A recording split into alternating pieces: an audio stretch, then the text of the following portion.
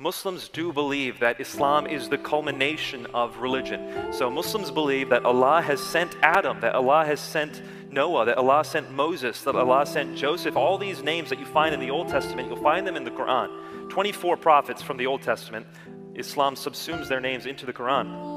And so Islam teaches that it's a culmination of religion. These people all came in order to give to their people certain portions of the truth, and then Muhammad comes as the final messenger in all of history, and he provides the final message, Islam. And so Muslims can build a bridge within their theology. It's appropriate to say that your God is my God. Your prophet I believe to be a prophet. They can do that, and they'll try to build these bridges of commonality. And the reason they do that is because Muhammad tried to do the same thing according to the historical Muhammad. And I start reading the pages of Scripture, encountering this God, and God's pretty awesome. This was a study Bible that my friend David had given me.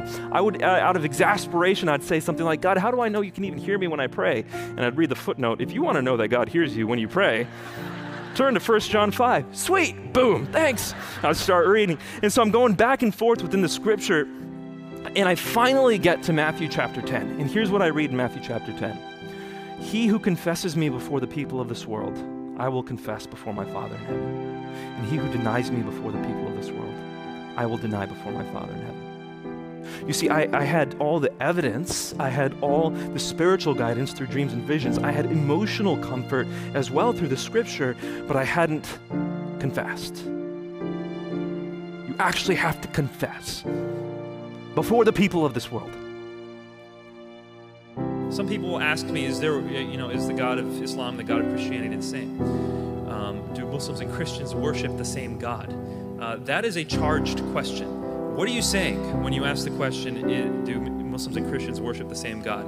If you are saying that there is one creator of the universe who has created Jews, Christians, Muslims, and he can hear all of them when they pray to him, yes, I agree with that. There is one God.